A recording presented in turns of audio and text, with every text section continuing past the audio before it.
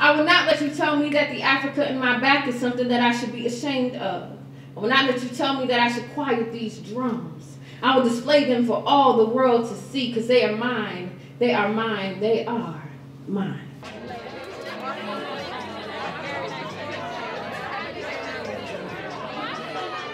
I just feel like ever since COVID happened, like it just hasn't been like very like opening, like inviting to like go to events or like have events, period. So like when I saw it, I was like, oh my gosh, this is something I can go to kind of connect with everybody in the community.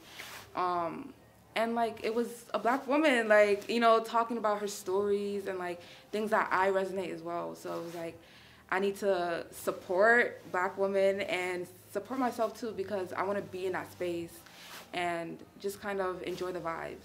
So yeah. It was good to just have like another like great writer come. She's like fantastic, you know, so I was really surprised that we were able to get her, but I'm glad that we did.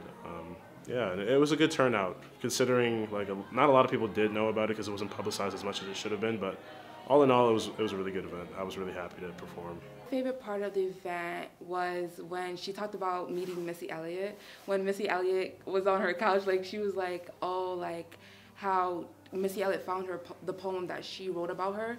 Like that was so inspiring, because it's like you could just be making something creative and then someone you never thought would like DMs you, and Missy Elliott is like literally an icon. So I was just like, wow. I'm at home watching Jeopardy, minding my business. I'm an elderly millennial, and I get a knock at the front door, and Missy Elliott is standing on my front porch.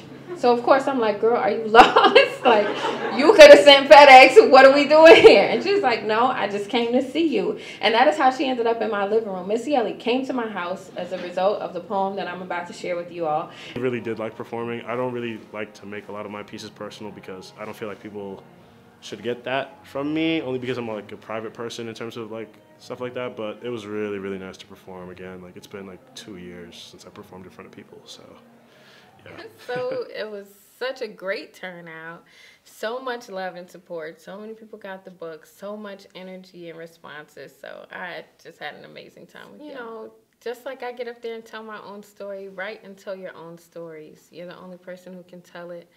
So if you're interested in being a poet, do it. Just write your story. Get your voice out there as often as you can.